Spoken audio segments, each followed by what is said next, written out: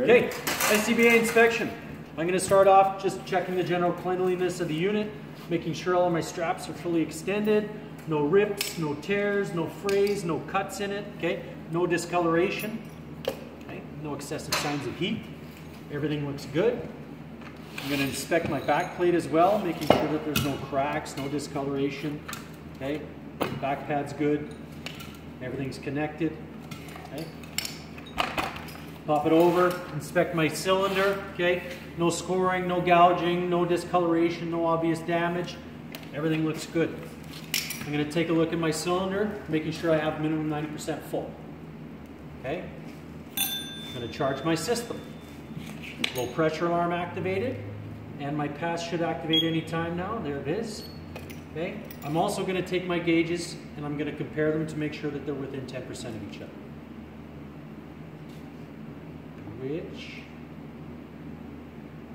they are. Okay?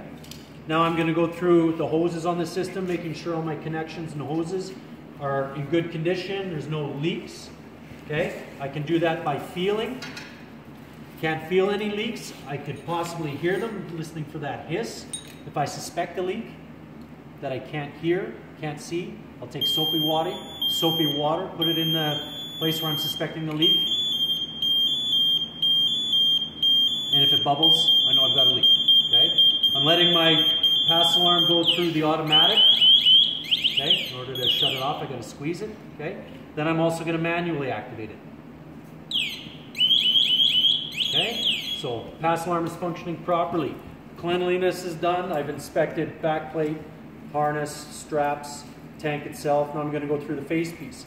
Starting off with my face piece, looking at the rubber. Okay? Making sure that it's in good condition. There's no hard spots, no excessive soft spots, no discoloration, no cracks, anything like that.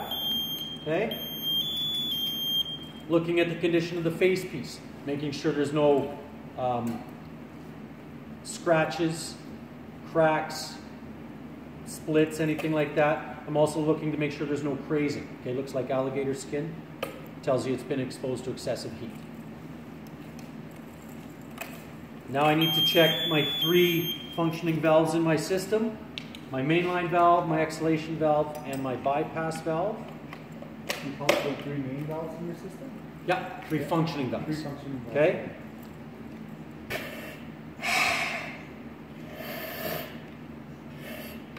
Okay, they're all working properly.